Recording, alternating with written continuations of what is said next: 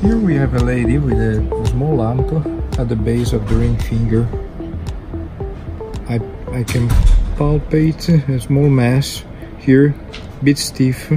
It's painful. A bit painful.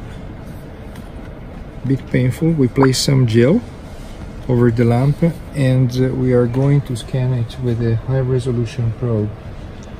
So, oh, the diagnosis is clear. This is a ganglion cyst located at the level of the distal boundary of the A1 pulley. So in this image you see the flexor tendons of the ring finger. This is the position of the pulley, and that's the ganglion.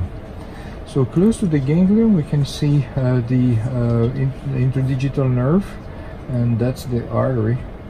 So we can follow the profile of the two structures, the neurovascular bundle and the more proximal location, and we see the flexor tendons here aligned and the position of the lumbrical muscle. More distally, when I follow the nerve, I see the nerve perhaps a bit displaced by the ganglion, and more distally I can see the proper digital. This is the proper digital nerve and artery. So we place the probe longitudinally and we see the flexor tendons. I can ask the patient to flex and extend. I place the probe obliquely to have a simultaneous view of the ganglion cyst and the tendon, and I realize that there is no motion at the level of the cyst.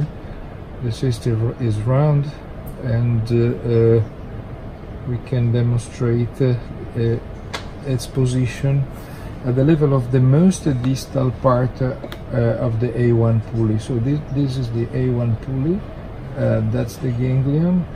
It's located at the boundary of the pulley.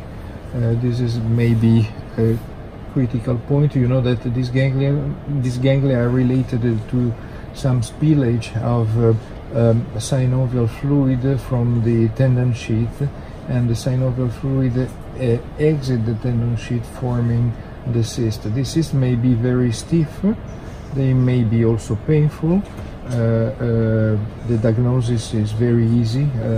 If you use ultrasound, you can see anechoic structure with a posterior acoustic shadow. So you have just a ganglion at the base of your finger, don't worry.